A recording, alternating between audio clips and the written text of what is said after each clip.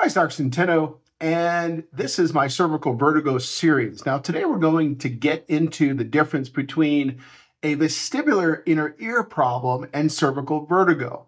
Now, one of the big differences is that a vestibular problem, when you get dizzy from the vestibular system, you've got the semicircular canals in there. And because of that, when your head moves, whether it's with or without your body, that stimulates a certain semicircular canal. So there's one canal this way, another canal that way, etc. And that's what characterizes a vestibular issue.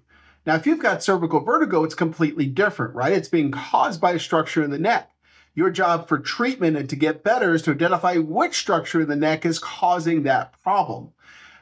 Hence, for example, when you do the test shown below and someone's holding your head and you're moving your body, that's putting pressure on your neck and it can cause dizziness or imbalance if you've got cervical vertigo. And for vestibular issues, it's going to be different, right? Anything that involves turning your head, even if your head and your body stay in the same plane, is going to cause dizziness. So hopefully this helps you sort out the difference between the two. Thanks so much for watching and have a great day. Hey, get this out to more patients by like, comment, share, subscribe. Thanks so much.